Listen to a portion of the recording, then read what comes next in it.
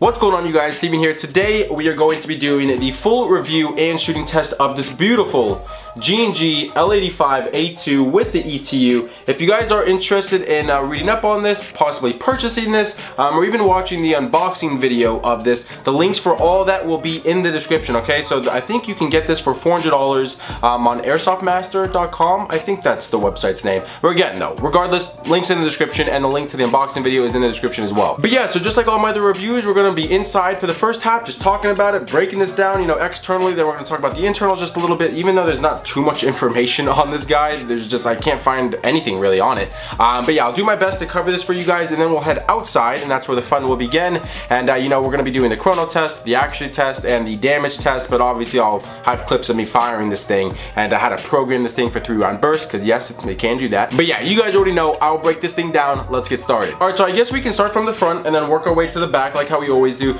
So starting at the front, we do have a full metal orange flash hider, which you can remove. You can go ahead and put whatever you know, flash hider you want on there, and then you have your full metal outer barrel right behind that. Anyways, so moving on from the outer barrel, we do have our handguard here, which is finished in OD green. It is very, very nice, and I love the OD green accents on this thing. But the battery compartment space is in the handguard. Just go ahead and lift up on that trap door. As you can see, there's pretty good amount of battery space in there, so you don't have to be too picky on what you use. However, if you're having a hard time fitting the battery through the top here, through this trap door, on the right hand side of the handguard is a screw. Just go ahead and unscrew that. The sling attachment point on the opposite side will fall on out because that screw is holding that in place. Take the screw out as well, and then you can actually go ahead and just remove, you know, an entire half of the handguard, and it's just much easier to put your battery in, connect the wires, you know, put the other half back on, screw the sling attachment point back on, and you're good to go. Anyways, though, moving right beneath the handguard, we do have our trigger and our trigger guard. I would like to mention those are both metal, so you don't got to worry about those feeling cheap on you. Guys, I probably should mention, everything on this is basically metal besides the green pieces. Alright, so the handguard, the cheek rest, the motor grip, or the pistol grip, because the motor's actually not in there, and then the nice rubberized butt pad. So everything that's OD green, not metal, everything else is metal. Never mind, I lied. I totally forgot. The charging handle is plastic. This thing just comes right on off. But yeah, the charging handle is plastic, everything else metal. So speaking about the pistol grip, as I said, it is not a motor grip because there is no motor in there. It is finished in OD green. It is plastic, as I said. And an interesting feature on this, since there is no motor in there, you can actually go ahead and take off the bottom plate, so you can put a tool in there. I don't know, maybe a little bag of Skittles, some M&Ms, so if you get hungry on the field. I don't know. Regardless though, totally up to you what you want to put in there. However, one little tip and one little reminder is, depending on what you do put in there, it can rattle. Alright, so if you're holding the gun and you're running, you can feel this just tapping and thumping on your hand, and just you hear the rattle. It's just not going to be very fun. So whatever you do put in there, make sure it probably fits up the majority of the space so it doesn't just move around all the time. Alright, so moving on from the pistol grip, this is probably one of the coolest features on this gun, and that is the safety. So the safety is basically located right behind the handguard and right above the trigger on the lower receiver.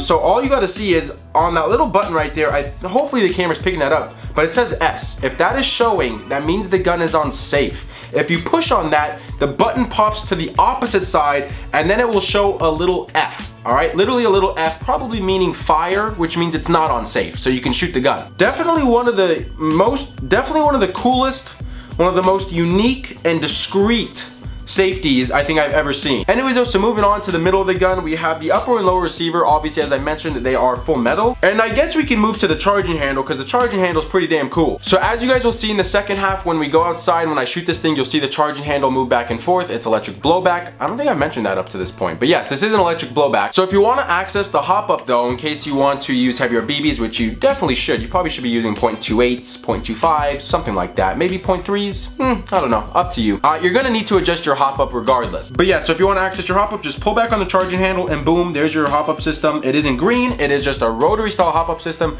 I'm sure most of you know how to work those things. One cool thing though, sticking with like the whole charging handle and dust cover and stuff like that, one cool thing is if you want to go ahead and, you know, adjust your hop up and not have to hold the charging handle back and fiddle with it with your other hand, this actually does have a functioning bolt catch. So how to go ahead and do that, all you have to do is pull back on the charging handle and then push down on that little lever, and boom, your charging handle stays back. And once you're done adjusting the hop up, just go ahead, pull back on the charging handle and let go, and you should be good. All right, so moving on to the upper receiver here, right above the charging handle and the hop up and everything, we have our iron sight. So we have our rear iron sight and our front iron sight. So starting with the front iron sight, it is full metal, and you can go ahead and adjust it. It's just a normal L85 sight. If you want to go ahead and adjust it though, you have that little scroll or that little wheel that you can go ahead and scroll to the left or right, which can adjust the middle post to go up and down. And now as for the rear iron sight, that too can be adjusted. You have two different apertures, I should mention first, one smaller, one bigger, and then if you want to go ahead and adjust that to the left or to the right,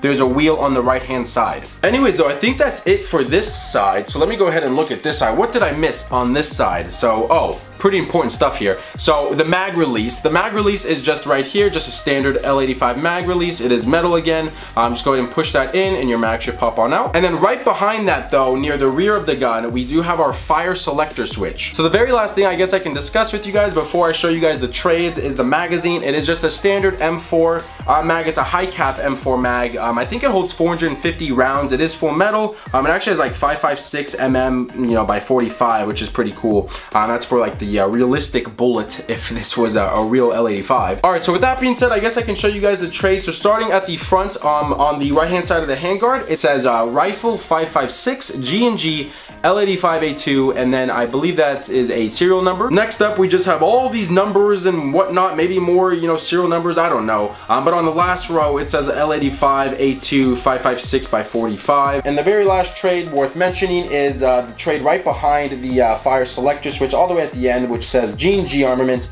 made in Taiwan, and I love how that is engraved into the metal and not just painted on. Alright, so I think I discussed everything, external. I think I went over everything. Hopefully I didn't miss something. If I did, don't be afraid to comment down below. I think I covered everything, worth mentioning. That's probably a more correct statement. So to start with the two biggest things going on internally, which are also G&G's newest additions to the L85 series, and probably the only ones you guys truly care about, is G&G's new ETU and the programmable MOSFET. So I believe I mentioned this earlier in the video, but you can program this thing for 3-round burst. However, you can't do like crazy amounts of different combinations when you're programming this thing. You can only program this thing for semi and 3-round burst. Alright, that's the only two. You can have that combination or default, like any other airsoft gun, semi full auto. So semi full auto or semi 3-round burst. That's it. That's all you can do. But it is still cool that you have that option to go into a 3-round burst if you choose so. So now in terms of the motor, again, it's not in here, but yeah, in terms of the motor, it is a 25,000 RPM high torque long axis motor. So now the last thing I guess I can mention internally is the inner barrel, which is pretty damn long at 510 millimeters. Anyways though, so with all that being said, I'm pretty sure I discussed everything, or as much as I possibly can, and everything worth mentioning. Let's get into the fun stuff. Let's head outside and let's shoot this thing.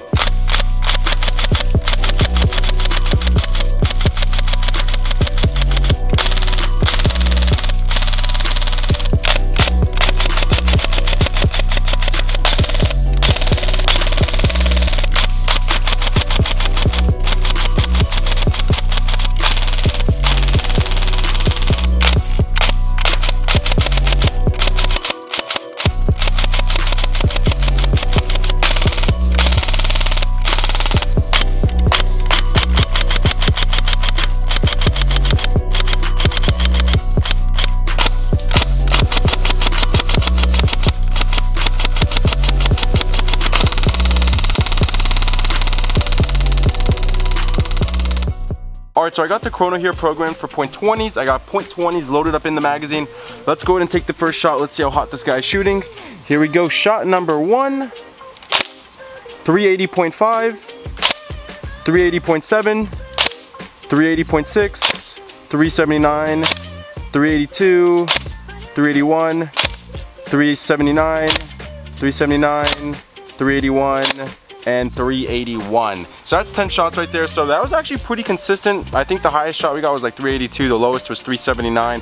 So I'm just gonna say 380. So expect 380 FPS using .20 gram BBs out of this L85. So with that being said, let's go ahead and turn this thing to full auto, and we'll see how fast this guy's shooting. And guys, I am using a fully charged 11-1. So let's go ahead and see how fast this guy's shooting. Here we go. 18.7 rounds per second. Let's go again. 18.6. And 18.6. So yeah, 18.5 rounds per second. If you want to convert that to rounds per minute, that is 1,110 rounds per minute. Anyways though, let's go ahead and get into the accuracy test.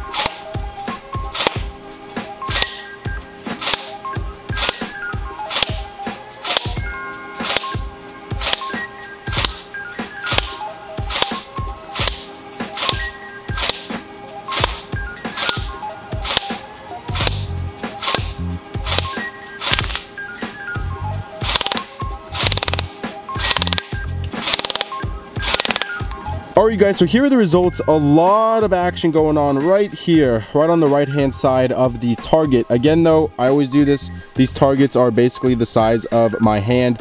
So if this was a full person, you would have absolutely no problem hitting them. And this was around, I would say 75-ish feet, 70 to 80 feet. I can't, believe it's more than 80 feet. So I'm just saying 70 to 80 feet. So with 0.2s and around 70 to 80-ish feet, not too bad. If I'm being brutally honest, I think the first like few shots, 2, 3, 4 shots, something like that, I missed the target and like I was hitting up here or something like that. But again, if this was a person, you would have hit him. Guys, I'm not sure how many shooting tests I've done, but pause the music, pause the damage test. Look, this BB grazed the metal can and it literally peeled back the can. It's not like it went through or anything like that. It literally just got the perfect angle and just peeled it back.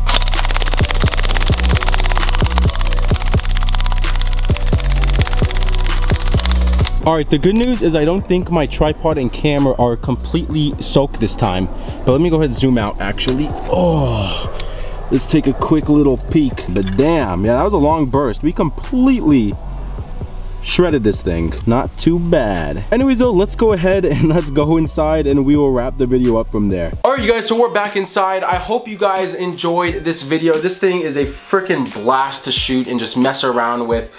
So if you guys again do want to go ahead and read up on this, possibly purchase this, all the links will be in the description. Alright, and again, big thanks to G&G for sending this out to me. This wouldn't have been possible without them. Anyways though, with all that being said, you guys, I hope you guys enjoyed this video. If you did, go ahead and smack that thumbs up button. If you're new and you enjoyed what you just watched, go ahead and click that subscribe button down below so you can be notified when I do post new content. Anyways though, with all that being said, again, I hope you guys enjoyed. Thank you all so much for watching. You guys mean everything to me. I'll see you guys in the next one.